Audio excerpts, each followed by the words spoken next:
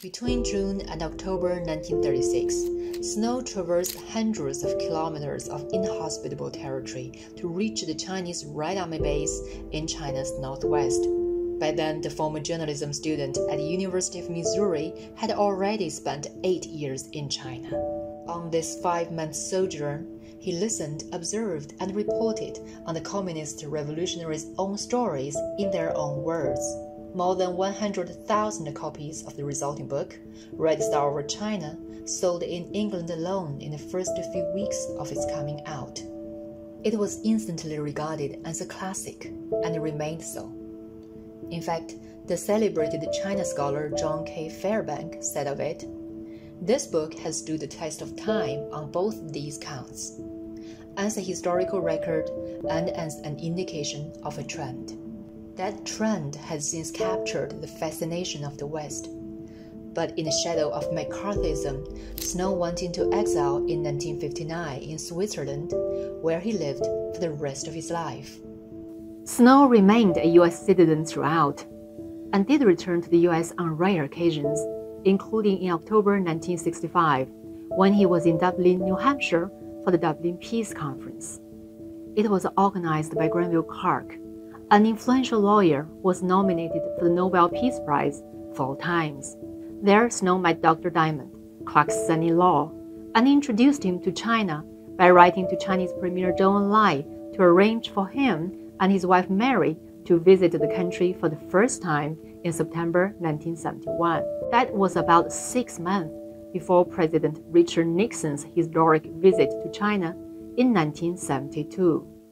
So Clark had the World Peace Conference in 1965 at his home in Dublin, New Hampshire. And Edgar Snow and Dr. Diamond shared adjoining rooms with a bathroom together. And Dr. Diamond said that's a very special kind of friendship when you share a bathroom. Diamond died aged 94 in 2013 after making about 40 trips to China, enabling two-way exchanges from academia to the arts, from culture to commerce. Somewhere among those trips, he visited the caves on the Yellow Earth Plateau in Bao'an in Shanxi province. There, Snow sat down for days in 1936 with the young Mao Zedong, who was virtually unknown in the West, before leaving to write the world's first detailed portrait of a man who later became the founding chairman of the People's Republic of China. In late 1971, Snow was diagnosed with pancreatic cancer, and when he died several months later on February 15, 1972, President Richard Nixon and his entourage won their way to China to begin what Nixon would later call the week that changed the world.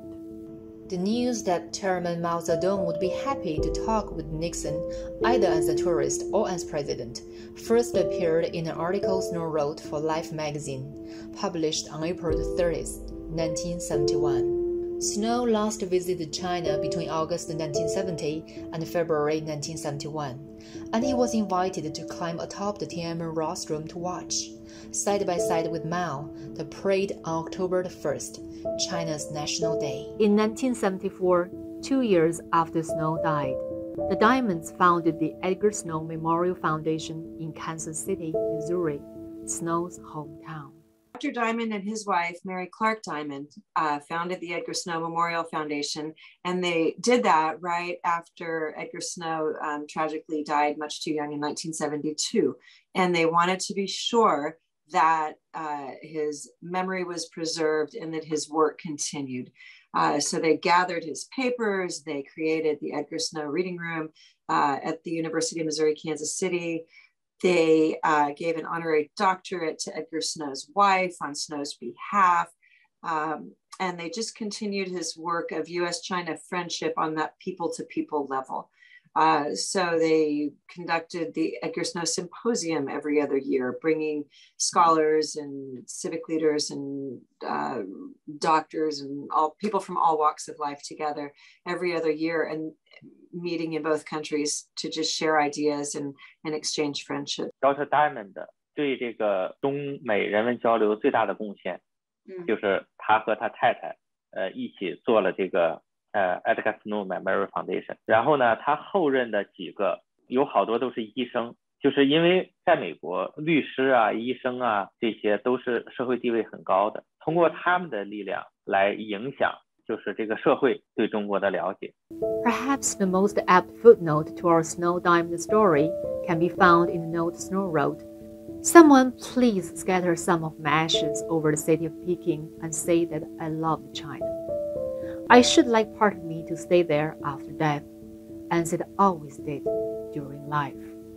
That wish was fulfilled October 19th, 1973, as Wheeler arrived on the campus of Peking University for the burial of half of Snow's ashes in a ceremony attended by Premier Zhou Enlai.